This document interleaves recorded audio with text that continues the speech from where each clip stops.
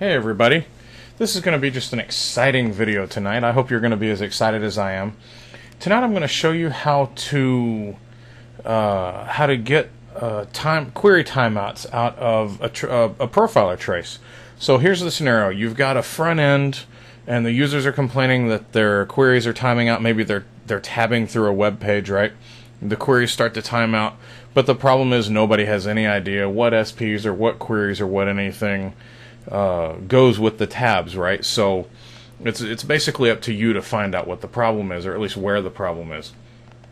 So you trace this, and one of the things what you want to look at when you're in here is you want to look at here, I'll show you how this, there we go. So forget the login and missing stats right now. What you want to get is you want to get starting and stopping times, because what a timeout is going to be is it's going to be a start event that has no completed event, right? So I'm getting for SPs and for T-SQL, so you notice how I got SP starting, SP completed, right? Statement starting, statement completed, right? There's the statement starting, there's a statement completed. It's alphabetical, so they're backwards. And same thing down here for T-SQL, because it may be ad hoc as well, right? So I'm getting the stopping and starting events. So once I've got that, I'm going to end up with this. Now, this is a fairly small file because it was done from a very specific host, but you'd be surprised how hard it can be, even in a little file like this, to match all those up and make sure that every single starting event has a stopping event, right? Has a completed event. So what we're going to do is we're going to load this into a table, and then we're going to use a very simple query to pull this back out and show us the starting event that never had a completed event. And now I'm going to tell you that this isn't 100% accurate, because if you've got a long-running query and it just times out, or if it gets canceled or whatnot, you're not going to have a completed event, right? So you could get some false positives in here if you're going through a huge trace, but you're more likely going to have a much more narrow result set. Okay, so whereas you could have 10,000, 20,000, 200,000 lines to look through, it may narrow it down to just a couple dozen for you, right? And that's perfectly doable. When now you've got to go investigate which one it is, it's a lot more doable knowing that something's wrong with each one of those, right? Okay, so we've got our trace here, and the easiest way to do this is just go here. I always have to find this. It's export. It's save as trace table. Okay, and then you just pick the table and the database that you want to put it in. So here I've called mine trace table Sean, right? Got it here, and it's the same, right? Good stuff there. Okay, so you notice how the event class turns into a code. When I was in here, the event class is text, but when I put it in my table, it turns into a code. So you have to find out what that code is. The best way to do that is to look up sptrace. Oh, what did I decide that was? sptrace set event.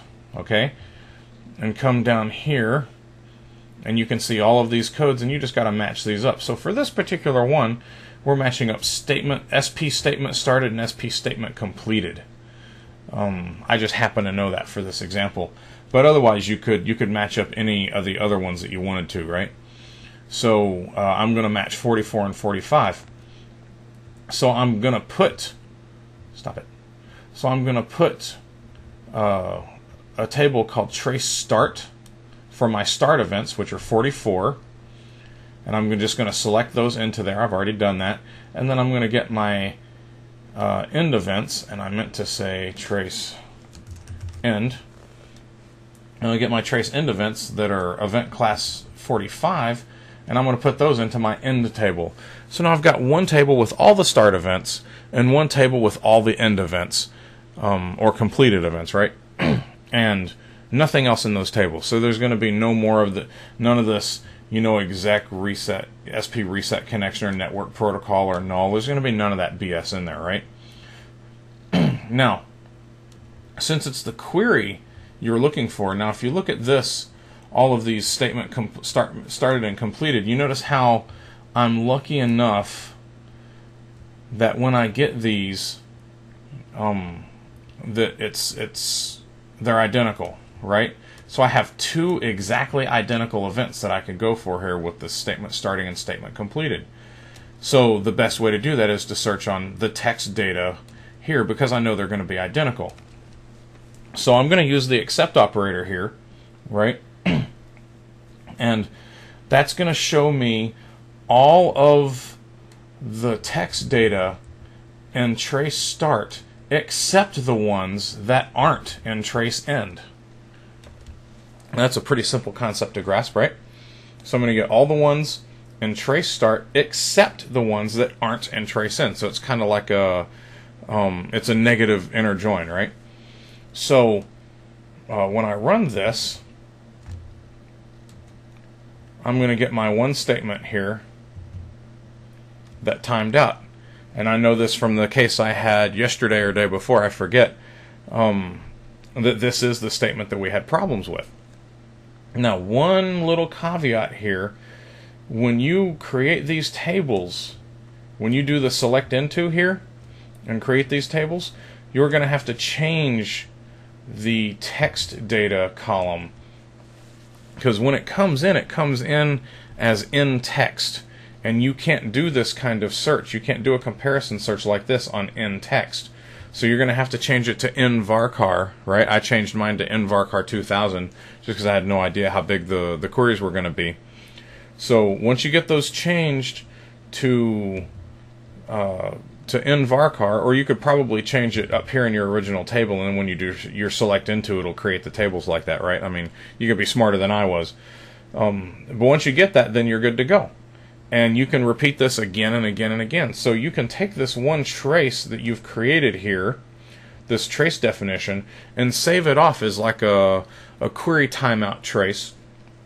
And so anytime you want to load query timeouts, you want to look for query timeouts, you can come in here and you can just turn on that trace, or you can load that trace, and gather some data, and then scrub it through these tables, and you'll be golden. You can also automate this. There's an XP, I believe. I think it's an XP that you can use to roll through all the files and load them into a table automatically. So you can even automate this, right? So this was a small example, but I've done this against larger tables as well, and it works like a charm. Even if you got those instances where you do have some start events that don't have end events and they end up to be false positives, you're still gonna to narrow your search results down drastically. Anyway, I kept this one short, so you guys have a good time. Talk to you later.